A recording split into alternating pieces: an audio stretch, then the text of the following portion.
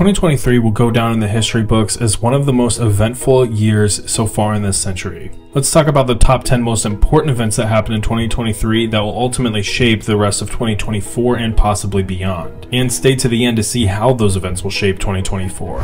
First, India passed China to become the world's most populous country. While China's population has already peaked and has begun a large decline, India's population is very much still on the rise, and is even expected to continue its growth for several decades. However, India's growth rate has begun to slow, and its young population will provide more opportunities for education in the workforce, feeding the Indian economy. This has heavy implications for the next several decades, as the Chinese economy slows down and the Indian economy begins to pick up and move faster. And India seeks to compete with China more closely both militarily and economically. That said, India has a long way to go to actually compete head-to-head with China. But this event in 2023 has put India well on that path. Obviously, population matters in all of this because the more folks that you have to work in the economy, then the larger you can build your economy. And in the case of China, you have an aging population that will soon require things like Social Security or an equivalent to Social Security, if you can think about that. They'll also be retiring, but in either case, they won't really be able to work or take on the kinds of jobs that a younger population can. And while tensions continue to rise and competition continues between India and China, there are tensions much closer to home that peaked in 2023 as well. Venezuela passed a referendum in 2023 declaring that the region of Essequibo belongs to Venezuela. Essequibo, of course, is a very resource-rich region in Guyana. It has a lot of oil, it has a lot of natural gas.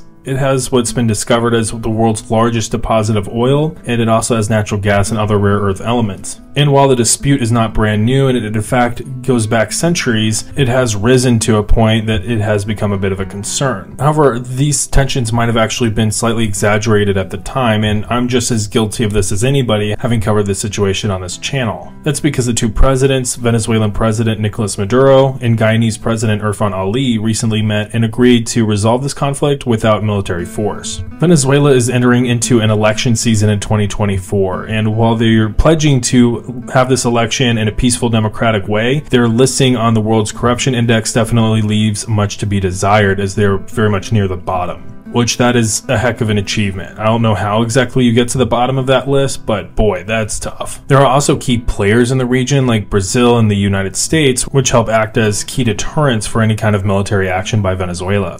And to be honest, this whole saga looks like an attempt to offload domestic economic problems on the United States. And while the Essequibo dispute is centuries old, the recent economic crisis in Venezuela is very much a recent phenomenon, and very much a result of domestic economic policies and not any kind of international pressure. So this is one territory that avoided war in 2023, but there was another territory that was fully annexed in 2023 that you've probably never heard of. After fighting a war in the region back in 2020, Azerbaijan annexed the region of Nagorno-Karabakh from Armenia in 2023. The war in 2020, known as the Second Nagorno-Karabakh War, cost thousands of lives, and it ultimately ended in somewhat of a stalemate. Azerbaijan was not able to take full control of Nagorno-Karabakh, however they did inflict severe losses on the Armenian military. By the time the war ended, the Russians were able to help facilitate a ceasefire agreement between the two sides, with Russia acting as the peacekeeping force. You can probably see where this is about to go. The ceasefire collapsed. With Russia's invasion of Ukraine, 95% of Russia's military combat power moved into Ukraine, leaving the peacekeeping force in Nagorno-Karabakh at skeleton crew levels. Obviously, there was no deterrence for Azerbaijan to finish their work, and so they did exactly that. And they were able to take full control of Nagorno-Karabakh and introduce it as a new Azeri state in the fall. There's been some leftover concern that Azerbaijan will invade further into Armenia to create a land bridge with its western region of Nakhchivan sometime in the future. However, that said, Azerbaijan has its own set of deterrents as well, and there are other larger regional actors at play. For instance, Turkey and Azerbaijan have a very close relationship, while Armenia has sought closer relations with both Russia and Iran. Obviously, that hasn't done Armenia so much good lately, but that could become a problem in the future for Azerbaijan if they're not careful. However, this probably is not the only conflict from 2023 that you did not hear about. Sudan went through a coup which plunged the whole country into a full-scale civil war. and it's received little to no international attention. The head of the Janjaweed militia, and yes, that is a real name and it's awesome, launched a coup attempt to overthrow the military-led government. Of course, this did not succeed quickly, and as tends to happen with other coups that don't succeed quickly, this plunged the country into a civil war. However, this story gets even more complex whenever you consider the ties between the Janjaweed militia and other actors in Ukraine like the Wagner Group. And this has led to some videos being published by the Ukrainian military showing Ukrainian special forces operating in Sudan targeting the Janjaweed militia. There is another issue, however, in 2023 but I don't think folks really realize how important that it might be. The Inter-Korean Military Agreement, which had held tensions down in the Korean Peninsula since 2018, has collapsed. And this all started when North Korea made attempts to launch a spy satellite into orbit. Now, so what? Everybody and their cousin has a spy satellite. Heck, maybe I have a spy satellite, but you'll never know about it. So if North Korea can create a miracle and get a spy satellite up into space, then why not just let a miracle be a miracle? Well, according to the United Nations, the United States, and South Korea, these satellite tests are actually a cover to test ICBM technology. As it's basically the same missile platform, you're just telling the rocket to not terminate in space, you're telling it to come back down on a different place, and you replace the satellite with a warhead. After 2 failed attempts, North Korea had a successful launch. This prompted the South Koreans to resume reconnaissance flights over the DMZ. That, of course, prompted North Korea to completely pull away from the agreement and begin to remilitarize the DMZ. Since then, North Korea has resumed their normal activity of testing ICBMs in the Sea of Japan, and of course continuing its bellicose rhetoric against the United States and South Korea. And while this all sounds somewhat normal, especially if this is just kind of like the status quo you're used to, and I'm pretty sure we're all used to it at this point, consider where relations were between North and South Korea and North Korea and the United States in 2017. They were bad. They were very bad. And while this agreement dissolving won't immediately plunge the Korean Peninsula into war, it definitely takes the lid off of how far tensions can really go at any one time. However, this isn't the only event in 2023 that we should be paying close attention to. There's another trend from 2023 that I find particularly disturbing. Artificial intelligence is making its entrance into the national security space and is gaining lethal combat duties. There are a couple stories that we need to talk about to discover this trend. One report is about the Pentagon eyeing AI for use in combat duties, specifically with autonomous weapon systems, and this follows a trend by China also seeking AI for weapons platforms. However, there's another story of Israel using AI in its targeting process in Gaza, leading to a significant proliferation in potential targets, which has also led to a significant rise in civilian deaths. Now, we're not necessarily at the point right now where we're about to see autonomous drones flying around killing people, but the fact that we're talking about autonomous weapon systems describes that we're a lot closer to that than really any of us should be comfortable with. And all of this is obviously going to be disturbing. Obviously, war shouldn't happen, but if it has to happen, then the sanctity and value of human life should be at the very least honored. The taking of human life should not be passed off to some autonomous system. It should be a human being that knows and understands what they're doing, that has that kind of control. Even with oversight, I have a lot of questions on what this would even mean for the future of war. Not only are there ethical issues about AI killing human beings on a battlefield, what are the legal implications? If an autonomous weapon system goes out and kills the wrong people, either by committing fratricide or say it kills civilians, who's responsible for that? However, AI is not the only issue between the US and China from 2023. Overall, 2023 saw the continuing rise of tensions between the United States and China. And while there was a good meeting between Presidents Joe Biden and Xi Jinping in San Francisco at the end of 2023, it was the first such meeting since 2021. And this did reopen military communications between both the Chinese and US militaries.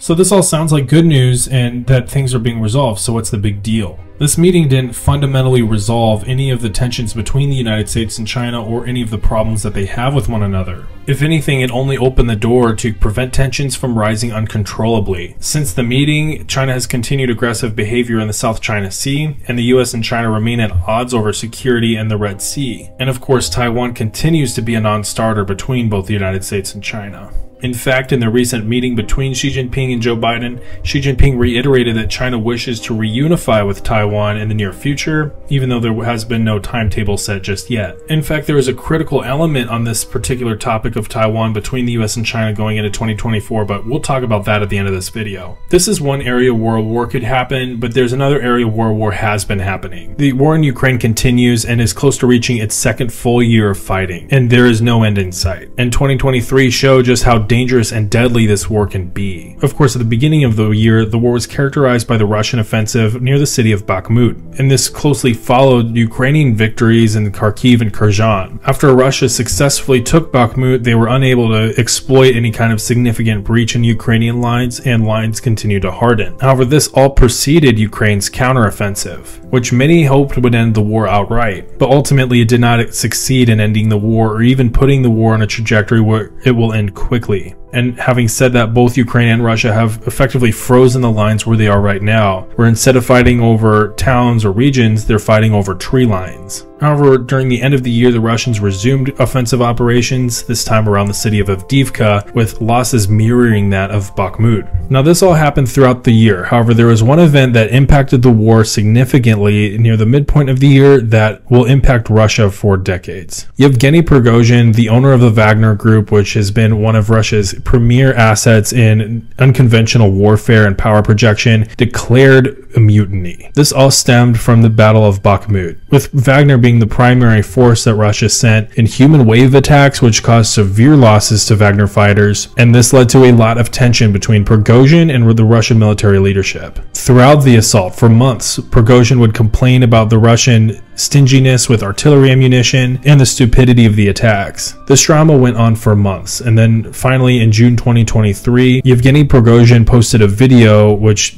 certainly appears fake, showing what was described as a Russian missile attack on a Wagner camp. And while it does appear to be fake, he used that to launch his mutiny, seizing the strategic logistical hub of Rostov-on-Don and sending another convoy north towards Moscow. And this was an absolutely shocking, audacious, and dumbfounding event that happened the following few days. The shocking thing about all of it was they were basically unresisted the entire way. They seized Rostov-on-Don within hours, and they were able to go all the way up to the gates of Moscow uncontested. The Russian Air Force and military largely sat on the sidelines and just watched. However, Prigozhin planned on capturing the Russian military leadership in Rostov-on-Don, but whenever he took the city, they were not there. So having failed to capture the key members of the Russian military leadership, and with Wagner forces on the edge of Moscow, Prigozhin decided to stand down. Wagner and Prigozhin would ultimately be sent to Belarus to train the Belarusian military, and Wagner would ultimately become absorbed into the Russian military proper. However, elements of Wagner continue to operate in Africa.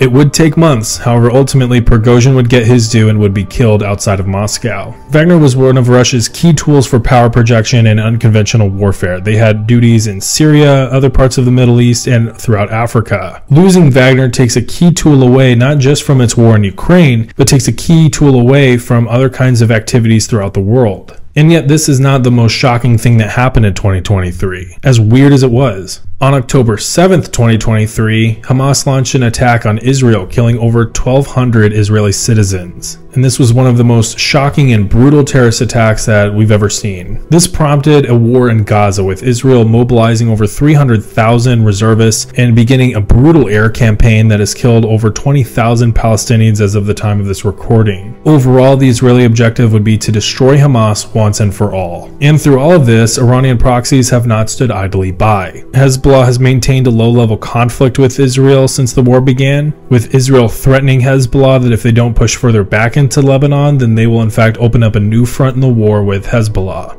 Yemen's Houthi rebels, who signed a recent ceasefire with Saudi Arabia, have reintroduced themselves into this conflict. This has led to the world's top 5 shipping companies to cease transit of the Red Sea, which could cause some significant supply chain problems in the near future if this is not resolved. And this has led the US to creating a coalition to fight the Houthis and deter them from continuing attacks in the Red Sea. US forces have also been attacked over 100 times throughout the other parts of the Middle East, specifically in Iraq and Syria. And all of this with the war in Gaza still going on and Hamas not being defeated quite yet. Iran and Hezbollah have threatened the United States and Israel on what would happen if Hamas was destroyed, specifically saying that the war would expand into a regional conflict. But it's not clear if those are just threats or attempts to just deter any kind of decisive action. This has been an absolutely brutal war. Of course, tens of thousands have been killed, most of them being civilians. Overall, there have been plenty of important events in 2023 that will shape the world for 2024 and beyond. The wars in Ukraine and Gaza, tensions in Korea and between the US and China, and none of that even addresses the economy or climate change. It's a good thing that God is good.